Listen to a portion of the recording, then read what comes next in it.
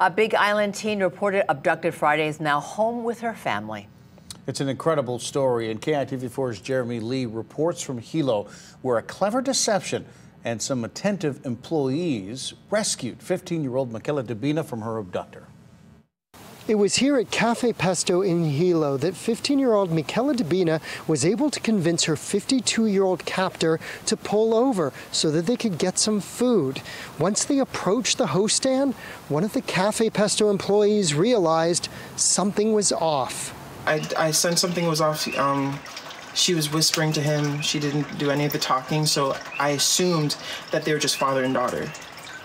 And once they got further away from me, and I like started running after them, he was like, "No, that's my daughter. That's my daughter." Then I was like, "Oh wait, no, this is totally wrong as well. This is not how a father would treat her daughter, at least." With the help of others, Dabina was freed. The news of her escape, this is how it was received 54 miles away. Jubilation at the beach, where search groups had been scouring the area for a near 24 hours. That's where the suspect allegedly drugged Michaela Dabina's boyfriend and then took Dabina away at knife point. Relatives praised the quick thinking of those who stepped in. The site of the abduction, 20 minutes drive north of Kona Airport, remained taped off with officers still manning the crime scene at Anaehuomalu Beach. The intense search for Michaela Dabina had few clues. At one point, her cell phone was pinged near Kona Airport. Dabina's cousin spoke with KITV.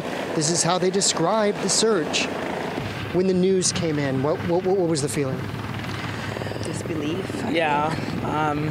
Just fear.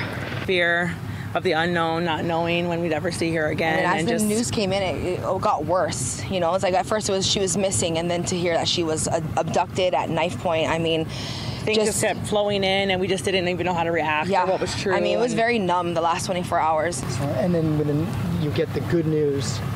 Oh, tears. Tears of joy, just screaming. So happy, thankful for God and for the prayers. We're very blessed today. Yeah, God blessed us today, definitely. We love you, Kella. Adding to the anxiety, police issued a warning they believed the teenager was in danger. Dabina's cousins were greeted at times by strangers, many on Kona's side of the island showing support, welcoming the news from Hilo that Dabina's safe return was in store. Hawaii police, in their statement, characterized Dabina as, quote, "in good health." The man responsible, 52-year-old Duncan Mahi. He is now in police custody as the investigation continues. Reporting from Hilo, Jeremy Lee, KITV4 Island News.